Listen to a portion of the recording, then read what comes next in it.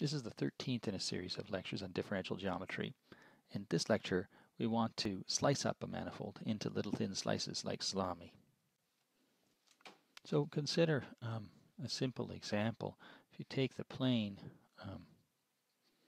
and you draw lines parallel to all the lines parallel to a given line. Now, if you were to move every point over by a translation, any translation will take a parallel that line to a parallel line. So it preserves that family of lines. When we translate, we take that family of lines to itself. And it doesn't matter if we translate horizontally or vertically or in any direction, that family of lines remains unchanged, each line being sliding over to another one that's parallel to it. So the collection of all those lines is invariant under translation. And recall that if we translate the plane by 1 unit this way, or by 1 unit this way, we end up with a torus as a quotient, right? The torus is the two-dimensional torus is the quotient of the plane by the group generated by xy goes to x plus 1y and xy goes to xy plus 1. So, or in other words, you could say it's just simply R2 mod Z2. Since the lines are invariant under those transformations, they're taken to one another, they actually quotient down to a picture of the torus having such lines drawn on it. And when you go off this guy, you come back on 1 unit down this guy. When you go off at this point, you come back on here, and 1 unit over this way, you come off here, and you come back down 1 unit here, and so on and so forth. And I'll leave you to convince yourself that the orbits are dense if and only if, let's say, all these the images of each of these lines are dense. Each one is dense if and only if the slope is irrational. So you take a line of irrational slope, you look at all of its parallel lines, and then every single one of them is dense in the entire torus. And a kind of more torus-like picture, more familiar picture, what we're imagining is something that winds around, comes around, and then winds around again, and so on. And if you keep going and going, you come back not quite back to where you started. If it's an irrational slope, you come back again. It's just a little bit off from where you started, and then you start all over again and come back a little bit off from where you started again, and so on. So you get this kind of picture of dense winding of a curve around the torus. Algebraically, I want to think about how we would glue together things so that they fit. In our example, we had that the lines, the parallel lines, when we translated, remained the same lines. What I want to imagine is having some kind of picture of some open set in the plane, and I imagine drawing the horizontal lines across it, just in this case horizontal lines to make the picture simpler.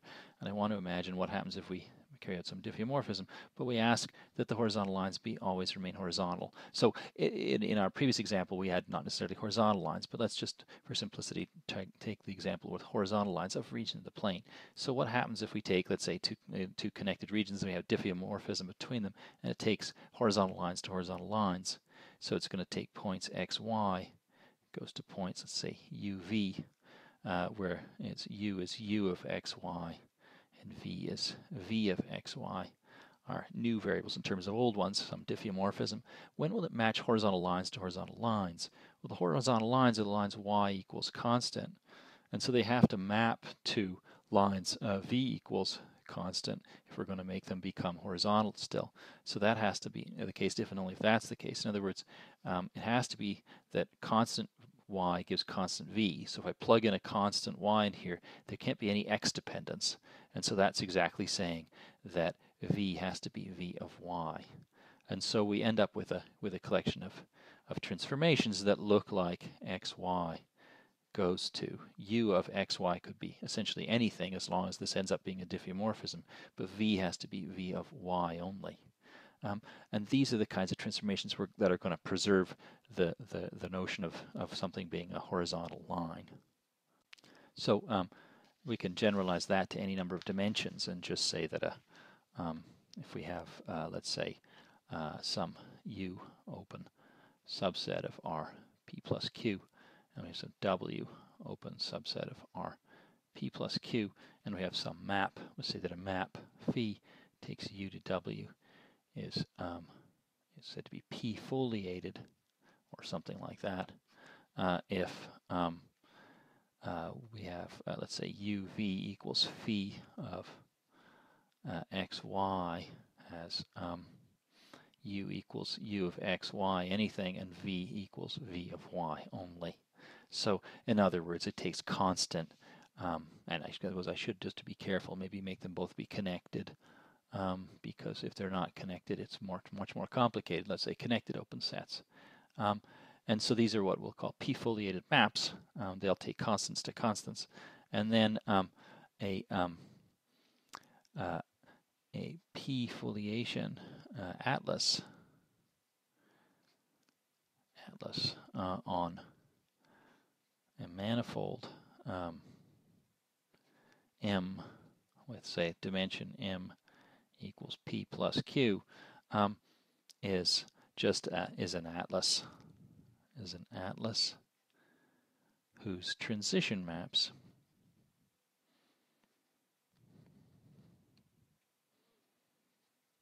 are p-foliated. So they're maps that take horizontal to horizontal. So you have this kind of picture of the diffeomorphism, but that takes horizontal strips to horizontal strips, and that way it'll make sure that they glue together to take this kind of picture to this kind of picture on overlaps, right? There's some sort of overlap region and some overlap region that are tied together by this kind of diffeomorphism that preserves these horizontal strips going to horizontal strips. Then, of course, if you have an atlas and I have an atlas, we want to know if they're the same. So a p foliation, or just a foliation, is a maximal p foliation atlas. So that way we forget the specific choice of atlas, and we really just keep track of how the manifold has its smooth structure and how it's got these little foliations of it. The picture here gives us what we want to think about. When we have one of these charts, it's going to identify these sets like this. A plaque is a submanifold. Let's say P contained in M on our manifold, so we have some atlas on some manifold M, we have some foliation on M, identified by some chart from our atlas. Obviously, we're only going to take them from our P foliation atlas, with some set of points where the coordinates are constant for those of the variables, right? In RQ. So it's going to make various of the variables be constant and make us be in one of these little strips according to that chart. And obviously, the intersection of plaques is a plaque. But these plaques aren't the really interesting things we care about. What we really care about is the big picture. So rather than thinking about the plaques, what we're really interested in are what we call the leaves, which are the really interesting objects. The plaques are little bits of something larger. A leaf is a maximal connected union of plaques. I should say path connected union of plaques. So, so the idea in our torus example is that that these lines in the plane quotient to things on the torus when we quotient the sides together, and this, as we go off this side, comes back on. I don't know, it comes back on this side over here, it goes off that side, and so on and so forth. So we go on and on, winding around the place. The object that's the leaf, so the plaque is one of these little pieces of the story, but the leaf might actually be this densely winding object. So the leaves are, since they're locally made out of plaques, they're submanifolds. but they're usually not. Typically, they're not embedded, not necessarily embedded. The plaques, by definition, are embedded, and they sit inside the leaves, but the leaves could be much worse. As a sort of trivial example of this, of the story, if you have some map, map which is, let's say, is a submersion. So remember that meant that that phi prime at any point, take the tangent space to the tangent space here, and was onto an onto linear map. The derivative is an onto linear map. That's the definition of submersion. Then you can simply declare we know that in coordinates there are coordinates in which the map just looks like a linear projection. So you can simply look at the leaves being the fibers of this map. So we can let so there exists a foliation, say F or script F or something like that, whose leaves are the components, the path components of the fibers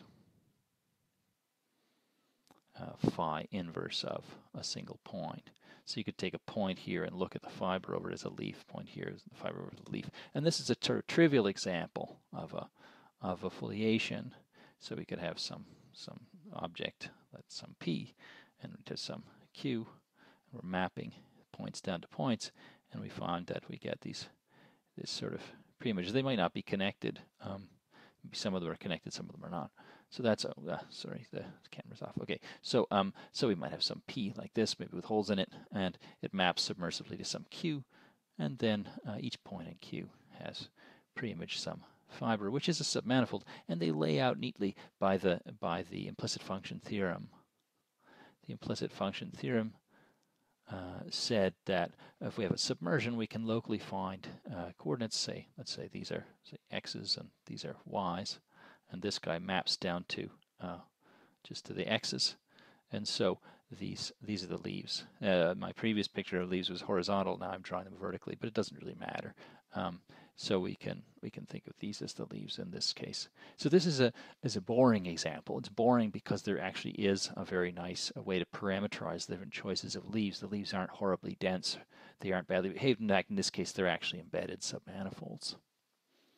In the notes, I give explicit formulas for the so-called Reeb foliation, but I don't want to do that through formulas here because they're not particularly revealing. Maybe let's just draw some pictures of a nice example of a foliation. We start off with a picture which is just a sort of cup. Actually, it should be infinitely tall and get skinnier and skinnier so that it sits inside a cylinder. So we could actually create a cylinder, and then this cup, and the cup is going to become asymptotic to the cylinder as it goes up higher and higher. So as we go up here, this cup is actually this. It's not a parabola. It's something more like a graph, a rotated graph of some kind of a trig function that explodes, or something like this that explodes up here. So it gets really, really close to the sides of this. Now, let's not have one cup. Let's have several.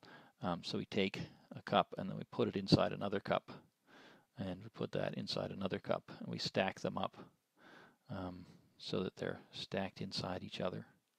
Okay, so, and of course we want infinitely many of them stacked up, going up, and down forever. And then what we do then we've effectively done is to fill the whole cylinder with cups, and each cup becomes very, very close asymptotically hugs the sides of the cylinder as we go up. It goes up forever, right, in the picture. Now what we can do is we wrap this thing around by taking the cylinder, taking the infinite cylinder, let's imagine sitting it on its side, and then what we do is we wrap it into a torus by taking two of these discs ends and wrapping them together so that they glue together. And that way the cups actually go into each other. The cups are actually facing one another. It's a bit difficult to draw the picture. The picture's really nicely drawn in the notes, but you have somehow inside the solid torus, the solid interior of the torus in there, you have these little cups, and they are asymptotically hugging the torus itself going asymptotically to it, but then there's another cup, and it's asymptotically hugging onto that torus, and so on, and they go something like this. So this is what's called the Reeb foliation. It's a foliation not of the torus, but of course of the so-called solid torus, the interior region inside the torus. It's inside the bounded region of three-dimensional space bounded by the torus. So it's not in the torus. I'm not trying to draw these as curves. These are actually surfaces. They're cups. And when we take this infinite cylinder, solid filled full of cups, and we take it and we bend it around itself so that a piece of it ties into another piece of it, the cups stack inside it, and they wind all the way around in here so that they sort of fill up, each one becoming are very, very close to the sides as we go on. So that's our picture of the Reeb foliation, and that's a very nice foliation. And of course, it's given explicitly in the notes so you can really see what the foliation is. So, so this is a nice, serious example of a foliation, and one which has a lot of structure to it. Let's move on and think about the problem of trying to glue these leaves together to see why this isn't the implicit function theorem. The theory of foliations is more complicated. Why? The leaf space M mod foliation is the set of leaves of the foliation, but that set is equipped with an obvious map. We have a map, which is a quotient map, which associates to each point, they associate the leaf that passes through that point, because there's one leaf through every point, right? Every point lies in a chart, in a foliated chart. Every point lies in some foliated chart in which it's identified with just these, that chart has these little plaques drawn on. You take the plaque through, and you take the leaf that goes, that plaque extends out to. So every point lies in a leaf, and so there's a natural map from points to leaves. But you can also put a topology on it. You put the quotient topology. Remember, that's the topology in this quotient space for which its open sets are the ones whose inverse images are open. So so we can say U contained a set of leaves is open if and only if, let's call this map pi, if and only if pi inverse U is open. So it passes through an open set of points. So a set of leaves is open when it passes through an open set of points. Okay, so that gives us the leaf space as a topological space. Obviously, one of the curious issues is how nice a topological space is it? Maybe it's Hausdorff, maybe not. Maybe it's got some other nice properties. Maybe it's a manifold, maybe not. So when we try to understand the structure of the leaf space, the first thing we end up thinking about is the question of whether or not we can cut across the leaves. So a local complement S contained in M to a foliation, let's call it script F, is a submanifold, embedded submanifold to be more specific, so that tangent space at any point to the submanifold plus direct sum of the tangent space at that point to that leaf through that point is the tangent space at that point to the manifold. In other words, it's a splits. So here's the leaves of the foliation, and what we're looking at is a picture of trying to cut across them with some S so that it passes through them in such a way that its tangent plane passes complementary to their tangent planes. So a local complement is a local section, if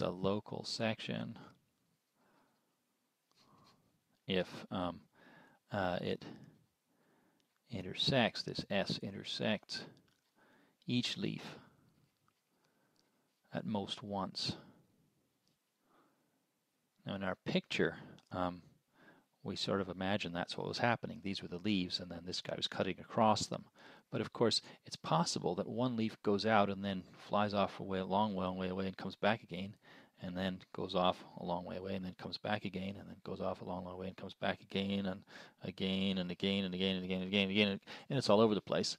And so then we might not be able to make some S that would be a section. We could only make a complement, but not a section. Complements are easy. You just take any in local coordinates. You just take your p-foliated chart, and your complement can be anything going the other way, not horizontally, so to speak.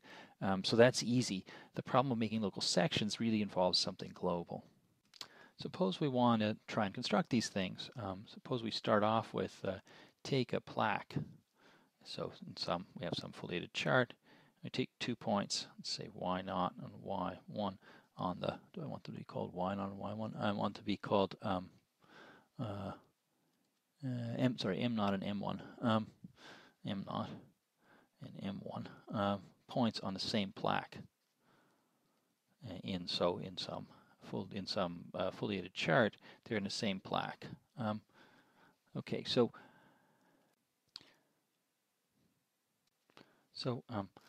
then if we took little complements, so we have these points on the same plaque, and then we take, here's the foliation, then we take some complements to the foliation, which go say like this and like this. We could map complement to complement, at least inside this little chart, by saying each point here gets mapped to the corresponding point here, depending on which plaque we're on. So we just take all the plaques here, which are parameterized by the complement, points of the complement, and we use them to parameterize points of the complement there. And that's called the holonomy between those two complements. The holonomy is the map, so here are points m0, m1, and here are our complements. Take a point here with a given y value, slide it over here to this point with the same y value. So that's what we do when we have only 2 points and they're in the same plaque. What do we do if we have more points and maybe they're not in the same plaque? So if we now have points in the same leaf, so we have an m1 or an m0, and an m1, and an m2, and so on, and then we have some foliated chart around this one, and then maybe a different foliated chart around that one, and so on and so forth. Then we have complements looking like this and like this. We follow our plaque along from a point here to a point here, giving a holonomy map, which takes points of this complement to points of this complement by following along like that. It's a bit tricky though when we take the next complement. Some of these things may no longer defined, or may start to become defined. It's a bit tricky because, for example, in this picture I could take maybe this guy, slide along its plaque and to hit that guy. And so inside this foliated chart domain, I'll have plaques that go along like that. Here I'll have these plaques. They don't necessarily meet up exactly because this one is too high to go over this way. It can't cross the gap here and get across to this one. So they don't necessarily perfectly match up, but close enough to this leaf, they will. If we have points very close to the leaf, then we know that that we'll be able to slide all the way along here and then go sliding even further all the way along here to the next guy, and so on. So while the holonomy map between these two plaques is defined by sliding along, but the holonomy map between these two complements is defined by sliding along plaques. The holonomy map between these 3 complements, from this one to this one to that one, becomes defined in some region around this point m0. Somewhere around this m0 you can map to somewhere around this m1. Somewhere around m1 you can map to somewhere around m2, and so on. So you may get smaller and smaller and smaller domains for these holonomy maps. So these are called holonomy, this map. Holonomy. And that's how you make holonomy between 2 complements, these 2 red guys here, when you picked out points to go between in this particular chart. And then when you have another chart, another chart, another chart, you compose holonomy, holonomy, holonomy, holonomy, like that all the way along. So let's imagine that we don't just have a leaf, but imagine that we have inside the leaf, we have a path. So we have a leaf. This is our leaf of our foliation, and we have lots and lots of leaves. And then inside that leaf, we're going to have a path. which travels inside there, starting at some starting point P0, traveling along and ending up at some final point Q0. And what we'll do is to make little choices of little foliated charts over and over and over and over till we get here, and then we can make choices of complements. Make a complement here, and so on. All these various points along the way, so that we can go one by one, step by step, making holonomy. Now, at each step, we lose a little bit of the domain of the holonomy. It gets a bit worse and worse and worse because we follow along. In our picture, we follow along a little plaque from this point to this point. Well, a plaque that should be inside the same domain, so I should probably draw some extra points. Let's draw another one here in the overlap region so that we can make sure that this is well defined. What are we doing? We've got another complement here. We ride along our plaque until we get to a point here on the Then we ride along the plaque on the next chart domain till we get to here. Then we ride along the next one to here, and so on and so forth, all the way along. Oh, geez, my camera's not doing very well. Okay, so it's something like that. So until we get all the way along. So this is supposed to be the picture that tells us what is holonomy. Holonomy is computed by this. Now, of course, in practice, it'd be very, very hard to do. But what we do is we take the chart domain and we slide along the plaque till we get to the next guy. Then we take our chart domain, we slide along the plaque till we get to the next one, and so on and so forth. And that way, we're sliding along always in the same leaf.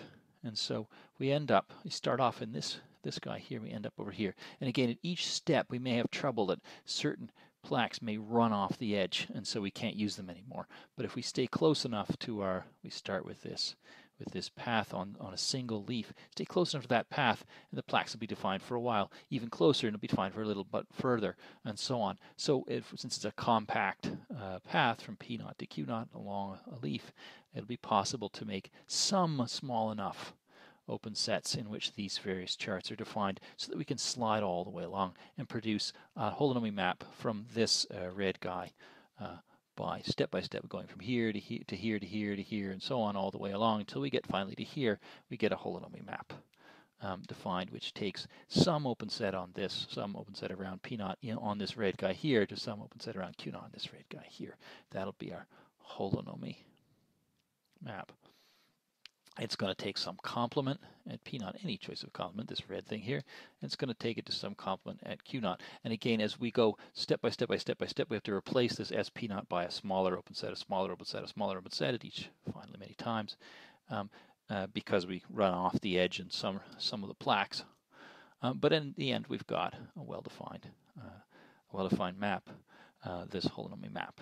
Now, since the construction really depends only on plaques, not on actual the construction, so we have this leaf, the construction really depends only on the plaques, and the plaques really depend only on the foliation itself and the choice of open set in which we're working. The plaques don't actually really depend on the charts at all. The plaques are actually dependent only on the choices of open sets. So we take, say, an adapted open set.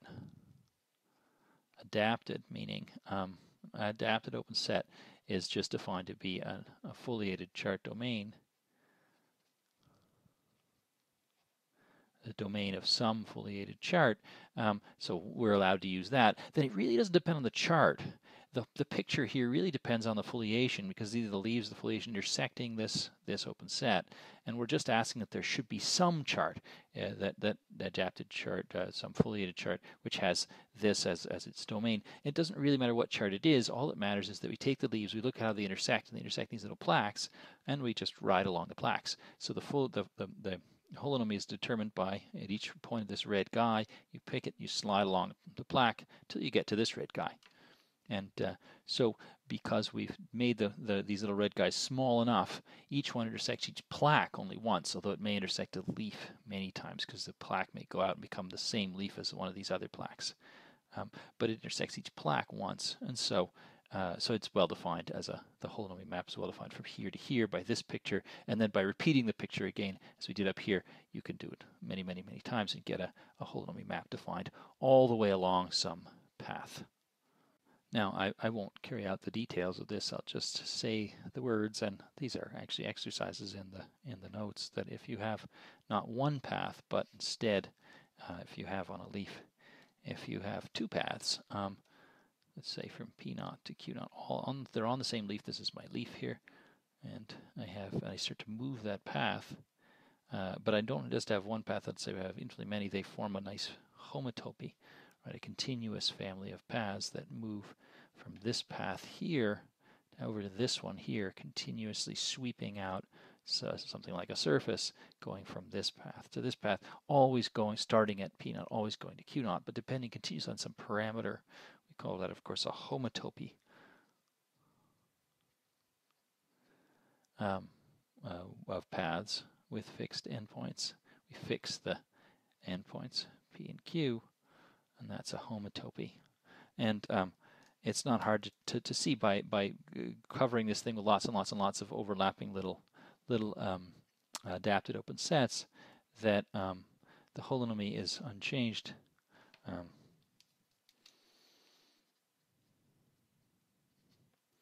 Is not altered by the homotopy of paths. Sorry, the words holonomy and homotopy are probably both unfamiliar and sound a bit similar, but holonomy of the path, in other words, what happens along these red complements as you go, as you try and match them up along, you just slide along plaques from one to the other, step by step by step. That doesn't really change if you use a little a homotopy of the paths. You start varying these paths. So we want to use the concept of the holonomy of a path. We don't want to work with it in a very serious way, but just use that idea to prove, to give at least an outline of a proof of a theorem that tells us when is a foliation coming from a submersion. We said if we had a submersion that we could locally, in local picture, make it look like some sort of shadow map, some linear submersion, some linear projection. And it would then be possible then to take points in here and then look at their preimages up here, and we'd get some kind of fibers over those points, which would actually be the leaves of some foliation. So that means from a submersion we get a foliation, and what we want to know is how do we characterize that phenomenon. So foliation is associated to a submersion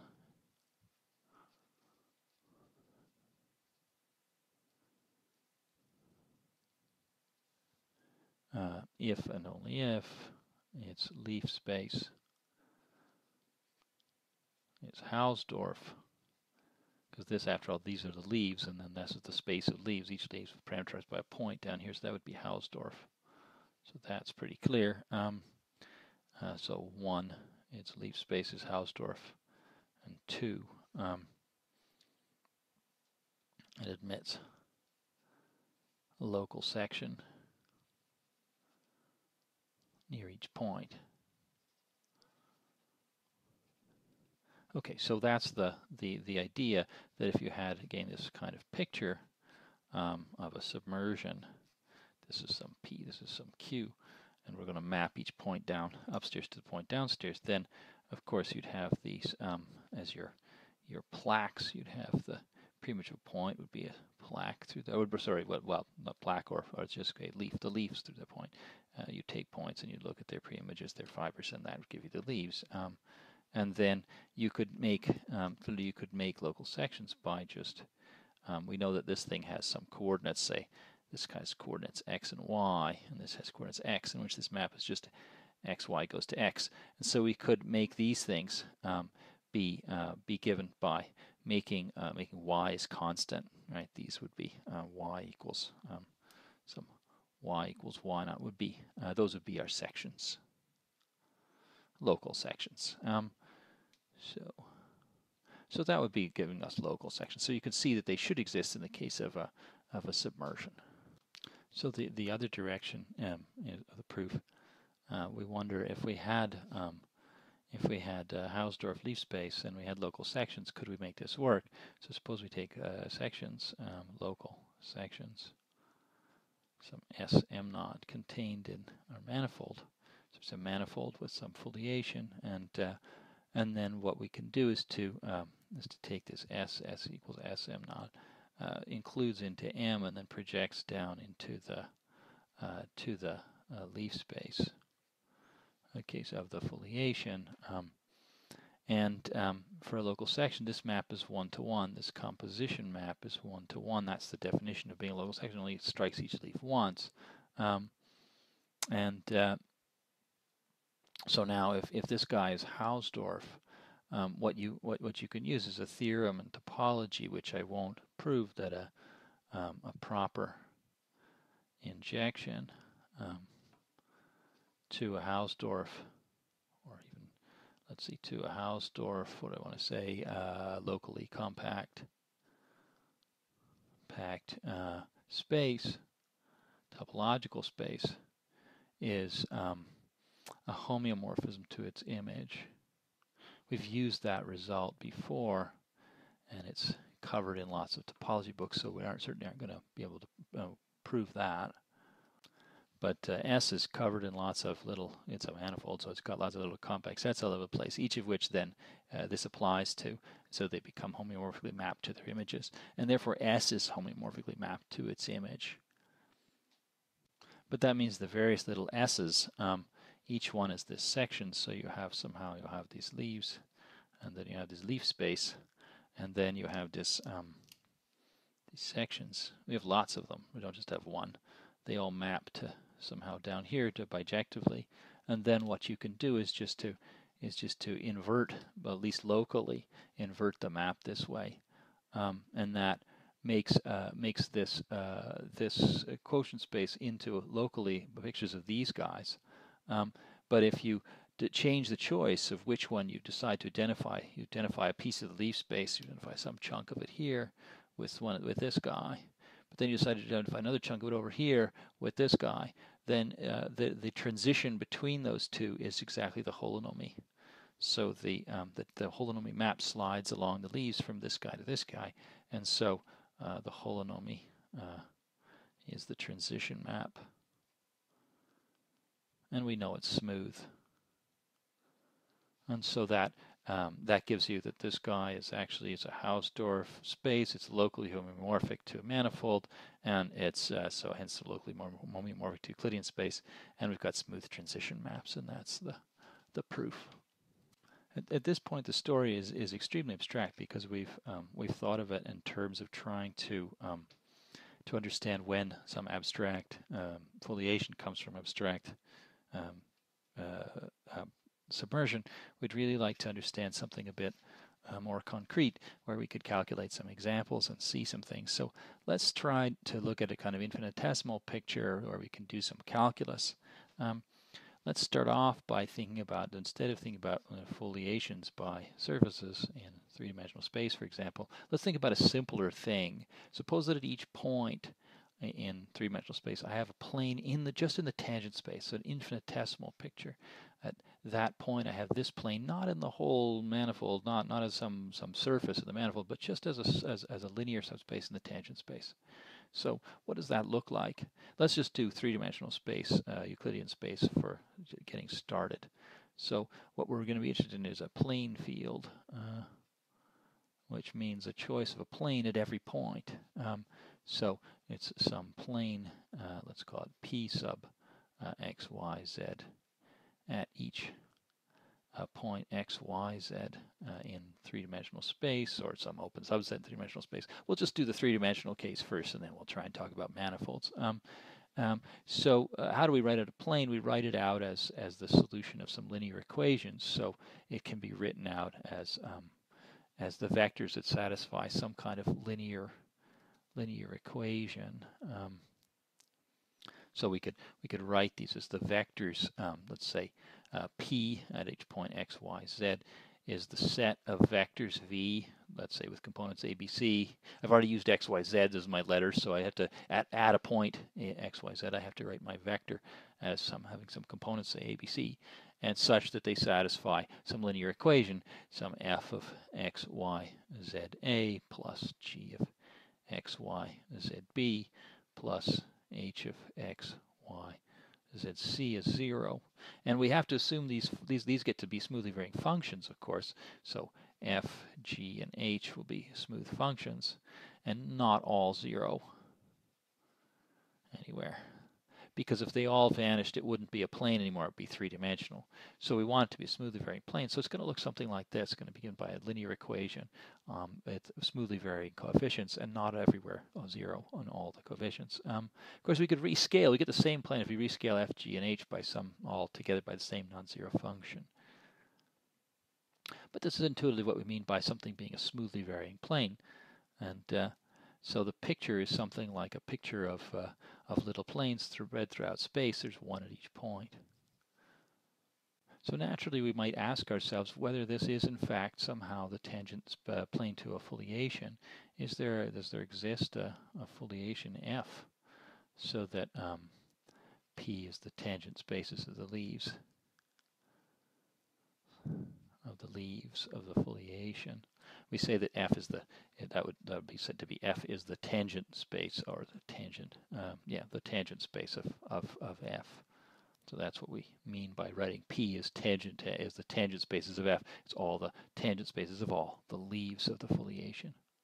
But how could we come up with an example that doesn't happen like that? Is everything maybe tangent to some foliation? If you're given any P, given by some equation like that, can you decide whether or not there is some foliation that it's everywhere tangent to?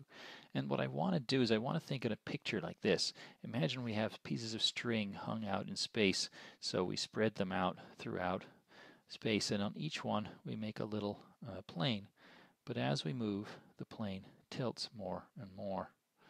I'm not very good at drawing it, but the idea is supposed to be that it spirals around.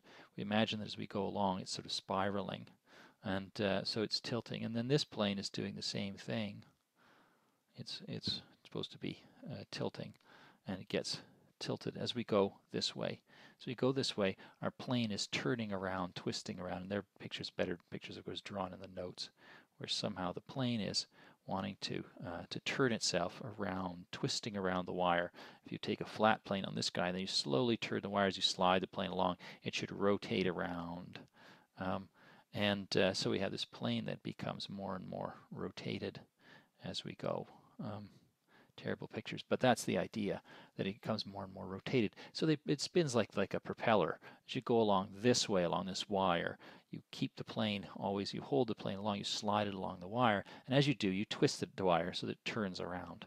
Then we'd expect that there is no, and we do this sort of for all lines, not just lines beside each other, but lines up and down from each other throughout all of three-dimensional space. We'd expect there isn't any surface that's tangent to all of the lines, because the surface, if it's going to be tangent to this line, to these guys, it has to spin around as we go along this line. But it also has to spin around this way and this way and this way. So it has to sort of spin everywhere all the way along it. So it's not too surprising that there isn't such a surface. So that's an intuitive notion that would prevent such a thing from happening. Now let's try and make this a bit more rigorous. Suppose that we had a plane field, and we'll picture it as being, again, some smoothly varying family of planes at the tangent spaces of three-dimensional space. So they're given by some P at x, y, z is given by some, it's the set of A, B, C vectors such that f of, let's just say FA plus GB plus HC is 0, where f is f of x, y, z, and so on, are some smoothly varying functions. And just to make it easier, let's work in some region where one of these, we know that at every point one of f, g, or h is supposed to be non-zero, otherwise this doesn't give us an equation cutting out a plane. Let's just change the variables to assume that it's h that's non-zero near some point where we want to work. So without loss of generality, since we're just going to do something very local, we can assume h is non-zero. And so we want to write it in some simple way as some equation on this guy. So in fact, I think following the notes, I'm going to change the sign. Let's make h equal to -1 by rescaling. By rescaling f, g, and h together by anything I want, I can rescale by minus the reciprocal of h, I can make h equal to -1 without loss of generality. Since h is non-zero, this equation doesn't change if you rescale by 1 over h. It doesn't change if you scale by -1. So we can make h equal to -1. So that means our equation becomes fa plus gh. Well, we can put this over the other side. It becomes -1. So we put it on the other side, and we get c as fa plus gb. So we get this equation that tells us how to find the third component from the first two components. That means exactly geometrically that our plane is maybe tilted, but it's not all the way vertical.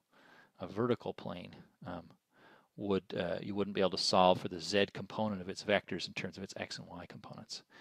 This is the graph of z as a function of x and y, or let's say the third component in terms of the first two components. So that means it's a non-vertical plane. So we have a collection of planes in some region of three-dimensional space, and they're not all vertical. So that means we can think of it as a picture where we have an xy plane, and then we have a z variable, and then at each point we have a non-vertical plane. In our picture, we have some non-vertical plane. At each point in the three-dimensional space, we've drawn a non-vertical plane given by this sort of equation that f times its x component plus g times the y component has to be the z component. That's the equation of this little plane. But as we move from point to point, the plane is tilting and moving around in some way. It's smoothly varying from point to point, because f and g are smoothly varying functions. So it's a smoothly varying linear equation. So now what we want to do is to say, if we had a vector field down on the plane, some x equals x of xy, has some components, say a of xy ddx plus, sorry, I'm off the camera. So if we had some vector field in the plane, it's given by capital X, is depending on xy only in the plane, and has an x component and a y component. Then we could lift it up to three-dimensional space uniquely as a solution of our equation. So we take this vector field down the plane, and we associate to it a three-dimensional vector field in three-dimensional space. We'll define its lift, its hat, to be simply the same x component and the same y component, but a z component that satisfies our equation. Our equation was that the z component should be f times the x component. F of x, y, z times the x component plus, let's see, plus, I need a little more room here, okay, plus g of x, y, z times the y component, dz. So this means that we have any vector field at all in the plane, and then we lift it upstairs to a vector field that lies inside our this is our x hat in three-dimensional space. So x hat lives in three-dimensional space. It's a vector field in three-dimensional space that lies tangent to our planes of this plane field P. So we have a smoothly varying family of planes, and we've arranged that for any vector field in the plane, we can lift it to a vector field upstairs, so that the lifted vector field, this vector here, projects down to this one. And when we project our variables from 3 to 2, we project this vector x hat to this vector x, and x hat lies tangent to our planes. So there's a unique way to do that. It's given by exactly this expression here. You take any vector field in 2 variables, you promote it to 1 in 3 variables, but you have to satisfy the equation that the third component, the z component, has to be f a plus g b for the a and b, the first 2 components. Okay, so that gives us a way to lift vector fields. Now, if you were to look at the flows of those vector fields, the flows are given by solving the differential equations associated to the vector fields. In other words, the vector field upstairs has, well, let's say downstairs, it has some a ddx, so our a is, of course, a of xy, and it has some b ddy, b is b of xy. And so the differential equation that moves a point xy is x dot y dot, the flow equation of the flow of this vector field is x dot y dot is a b, again, of xy. The guy upstairs has the equation a ddx plus b ddy, again the same requirements, that a is a of xy, b is b of xy, plus we said that it had to be f a plus gb ddz, where now f is f of x, y, z is the three-dimensional, a function of three variables. G is g of x, y, z is a function of three variables, and the a and the b are the same ones we had before. But that means that the flow equation for this guy is almost the same equation. It's x dot, y dot, z dot equals a, b. Again, a is a of x, y, b is b of x, y. And then this last guy here is f a plus gb. So the flow equation is exactly the same in x and y. It just has a z component. And that has the consequence, therefore, that when you reduce variables from three variables down to two variables, by dropping the third variable, by just forgetting the z variable, if you drop the z variable, you get exactly the differential equation you had up here. In other words, it means that the flow lines map to the flow lines. So flow lines of x hat map to those of x hat map to those of x by dropping the third variable, dropping the z variable. Okay, so now we can see how to take a vector field downstairs to a vector field upstairs in such a way that the flows map exactly one-to-one. They match perfectly.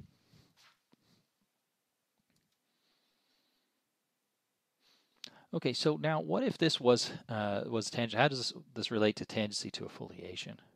What we want to consider is the possibility that there might actually be some kind of surfaces along which these things live. So so we have this three-dimensional picture. Again, we have this three-dimensional picture which looks something like just dropping a variable. We have a z variable, an x and a y, and we have this x hat vector field which is tangent to our guy here. And we have, of course, and we have downstairs there's some x vector field, capital X. This is capital X hat. In particular, since flows match to flows, if we take two vector fields, let's suppose we take a capital X and a capital Y vector field, and for simplicity we can take them to be the standard basis or anything we like. So we could just take this to be ddx and y to be ddy, for example. It doesn't matter. Any two vector fields will do. Then they lift to some x hat and some y hat. Now, the flow maps to the flow. Now, if x hat and y hat are tangent to a foliation by surfaces, then we must have that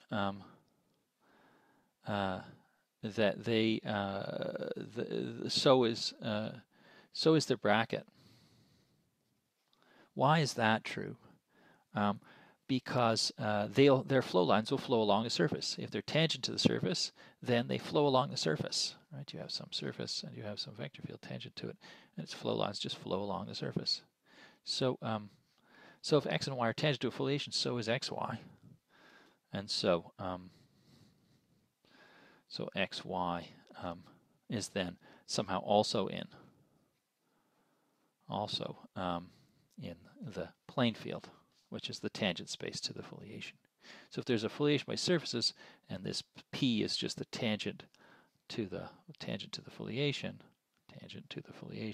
then it must be the case that the brackets of tangent fields to the surfaces of the foliation are tangent as well. And so we get this simple fact by being tangent to the foliation. But then we have that bracket of x and y must map under the projection mapping. We make the projection mapping, which takes a point x, y, z to x, y. We've done that mapping already. We forget the third component. This guy, this projection mapping takes x hat to x, it takes y hat to y, and so it must take the bracket of x and y hat to the bracket of x and y because the flows match. Because the brackets are determined by the flows. If the vector fields are matched, their flows are matched. But if their flows are matched, you differentiate the flows and you get that the brackets are matched. So the brackets are matched. But this bracket was 0 because we decided to choose this guy to be just ddx and this guy to be d dy, and so their brackets are 0. So these have 0 bracket. So this is 0. It's a 0 bracket. And so this guy is mapped to 0. So this bracket's mapped to 0, but it has to belong to the plane field. It's in the plane field, and the plane field is mapped. We've said it's not vertical, that planes are not vertical. So when you project them down to the flat horizontal plane, they don't go to 0. Nothing goes to 0. This is 1 to 1. And so if it goes to 0 downstairs, it must have been 0 upstairs. And so bracket of xy is 0 as well. They have to bracket. And so what we discover is that is the basic fact that if you have tangents to a foliation, then their brackets have to be, these brackets have to be 0. These guys have to, if the brackets downstairs is 0, the brackets upstairs are 0. So this gives us some criterion for deciding if some plane field is tangent to a foliation. What you do is you calculate these vector fields and you bracket them and see if you get 0. This argument wouldn't go through if you weren't tangent to a foliation. Part of it would, but this part wouldn't, because we said tangent to a foliation by surfaces forces the bracket to be tangent to the surfaces, and that's where we got this from. So what would happen if they weren't tangent to a foliation is simply that you'd have some vertical component to the bracket. This bracket would have a vertical component. Now we can try and sum all this up in a relatively simple way by saying that if we have tangents to a foliation, if some plane field is tangent to some foliation, then if we have any vector fields, which we can think of as our x hat and our y hat, tangent to P, there, in other words, they'd lie in P at every point, that it would imply that their bracket would also be tangent to P. And that's the basic result. If these vector fields are ever tangent to the leaves of a foliation, they form vector fields on the leaves of that foliation. Their bracket is a vector field on the leaves. And again, that's because brackets are calculated by flows. If these guys tangent to the leaves of a foliation, then they flow along the leaves, and so their bracket is computed by looking at flows along the leaves, and so it's also along the leaves. So we can generalize this to all dimensions. So if we have some P contained in the tangent spaces of M, we say is a plane field. It's also known most often by other names, also known as sometimes called a distribution, which is confusing because the word's used for lots of other things. If it's a subset of the tangent bundle of the tangent planes of the manifold, in other words, so it's some P at every point M naught contained in the tangent space at M naught is a vector subspace, a linear subspace. And we want to make sure it's smoothly varying, so it's spanned by some, it has some basis of vector fields. Vector fields, some x1 to xk on M linearly independent, so that P M naught is exactly there. Well, linear independent every point is exactly the span of the x1 of M naught, xk of M naught. Well, let's say M. What do I want to say? M1, maybe M1 for all at every point, M1 for all, M1 near M naught. So in other words, I'm saying a smoothly varying plane field, it should be, to be smoothly varying means I should be able to write down two vector fields if it's two-dimensional in such a way that it's just given by, they form a basis at every point of every one of the planes. So that's the picture I want to think of, that I can pick vector fields and they form a basis for they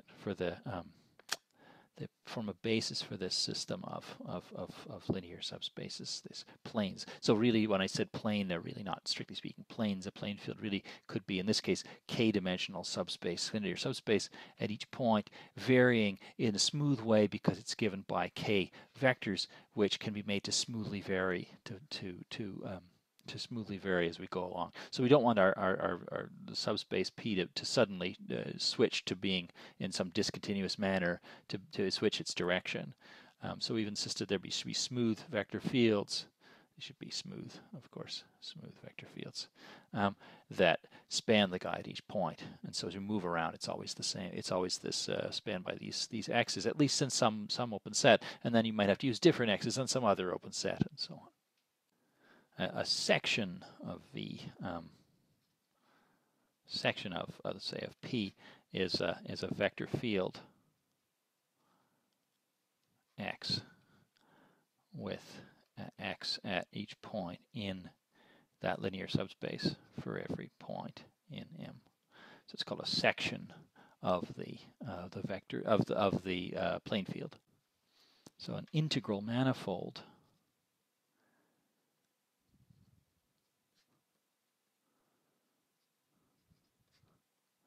of the plane field is a submanifold so that it's tangent to the plane field. In other words, that its tangent planes lie inside the planes of the plane field. And with the sorry, not just lying inside, but actually, I mean, I want to say that an integral manifold S should have the property that its tangent plane at every point S is exactly PM.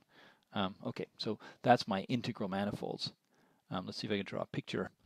If we just want to draw a little picture, we'd have the simplest case of a plane field would be a line field. You'd have each point, you have a little line, and sometimes called a slope field or something like that. And what we'd imagine for an integral manifold would be that somehow we'd follow through, we'd make a curve that follows through those lines, so that every point it's tangent to those lines. So that's given by just solving an ODE. So a plane field P is a bracket closed. So to be bracket closed if the bracket of sections is a section for all x, y sections. So in other words, if x and y are tangent everywhere to this plane, so lie inside these planes, so you have this P, an x and a y that lie inside there everywhere, then you can bracket them and you stay inside there. Okay, so that's the definition, and we've already seen that P tangent to a foliation, if it's the tangent vectors to the leaves of a foliation, that implies that it's bracket closed, because vector fields tangent to the leaves, their brackets are tangent to the leaves because they are computed by flowing along the leaves. So now we can state the Frobenius theorem, which is a very, very fundamental theorem.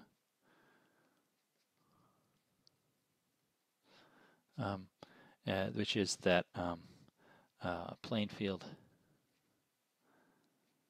P is bracket closed if and only if P is the tangent to some foliation, F,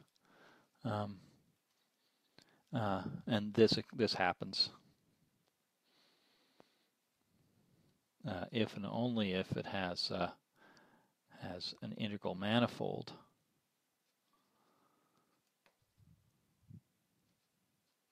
through each point.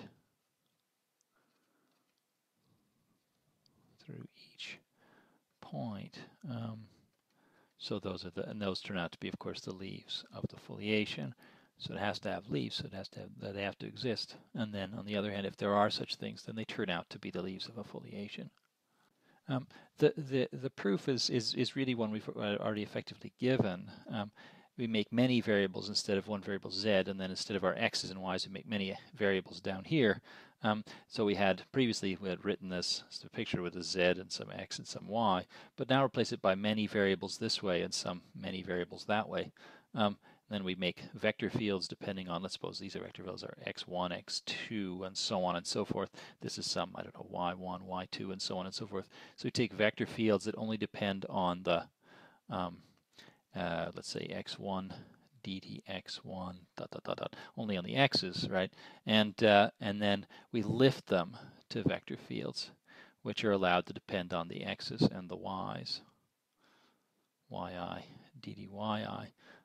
We lift them just as we did before, so that they have to be tangent to the plane field. We have to make sure that we can choose our x's and y's so that at least locally in some little piece of the plane field, it's actually given by the little planes are not vertical. They don't have any vertical directions lying in them. And you can do that with using linear algebra at one point, and then by continuity it'll hold at all the nearby points. So we use the same lifting process which we did before, and then the proof goes through exactly the same way. It shows that if it's not bracket closed, then you don't get any integral manifolds. And on the other hand, that if you have these integral manifolds, that's exactly what we said, that the flows of the lifted vector fields, the x-hats, when you bracket them against each other, they're flowing along the integral manifolds, and so their brackets must also flow along those integral manifolds. And so you get bracket closure of P. So that means if there is such a foliation, you get bracket closure, or even if they're just integral manifolds, you get this bracket closure. But on the other hand, once you have the bracket closure, then you can construct the foliation by actually constructing those integral manifolds. We'll be a bit more clear about that. If you had bracket closure, what you could do is to lift commuting vector fields just like we did in our previous example. We said we could take downstairs on this space, we could take the vector fields, which are the ddx1, ddx, however many there are, and we could take each of them and make their lifts. ddx1 lifted ddxp, just as we did in the previous case. We lifted the vector fields to vector fields upstairs, and details of the linear algebra in the notes. But then these vector fields commuting will force these ones to commute because their brackets have to match the brackets. The brackets have to match with brackets, and they have to be tangent to since it's bracket closed, it'd be tangent. The brackets have to be tangent to this guy, but then again, that's a linear isomorphism down to here. So the brackets have to be 0 because the brackets of these guys are 0. So you get bracket matching, you get these guys having to have 0 brackets, and so they commute, and then you can use the simultaneous flow box theorem. So we've got the brackets of these guys. Again, why does it have to be 0? Well, it has to be something in the plane field, but it has to project to 0 because these guys have 0 brackets, and the brackets have to project to the brackets because these guys are lifts of these guys, so their flows match up. So it's the same argument again as we did in the x, y, z variables in 3 dimensions. We can do it now in any number of dimensions, and we get, by the simultaneous flow box theorem, because these brackets are all 0, we get that there exist coordinates in which there are in fact actually just some sort of horizontal, just some vector fields of some coordinates. And so it's possible then to make the foliation in those coordinates. We use the simultaneous flow box theorem to make these guys into coordinate vector fields, at least locally, and those coordinates are the ones that give us exactly our foliated chart. So as an example to make this a little more concrete, let's see if we can figure out how to calculate these things in a simple case. If we take x to be dd, let's say y ddx minus x ddy, and y is z ddy plus y ddz, we can calculate out the bracket. These are vector fields on a 3-dimensional space with the usual coordinates x, y, z. There are 2 of them. You can calculate the bracket, and you can work out, I won't do it for you, the word is that it is a linear combination of x and y, except on certain, at most points, not everywhere, but on some open set, some dense open set in R3, which I'll let you to calculate out. I'll leave you to calculate out what the bracket is of those 2 vector fields. And then that means, therefore, that on most of the points, these are linearly independent. They're not linearly dependent everywhere, but they're linearly dependent on an open set. some open set, and it's on that open set where their bracket is a multiple of them. So you can actually calculate out what that open set is, where these are linearly independent, and then you actually get, by the Frobenius theorem, you get some foliation by integral manifolds. In other words, that this x and this y vector field are pushing around on surfaces inside three-dimensional space. So there's just little x, little y, little z variables that they're written in, and somehow there are these surfaces which these vector fields are actually pushing around along, and so the space is mostly filled up by those. There are some points where they're linearly dependent and then it doesn't work, but other than those points it works everywhere. And if you examine more carefully what those surfaces are, they're actually spheres around the origin. You can see that because these were our rotation vector fields that rotated around the origin, spheres around the origin, and so you can actually compute out what these surfaces are. You can compute out the foliation, and of course it's not very well behaved at the origin, but you can check it and you can see that it actually does satisfy the conditions of this Frobenius theorem, that the bracket of x and y is a linear combination of x and y at typical points, and at those typical points the theorem tells you that there are these surfaces that x and y are everywhere tangent to.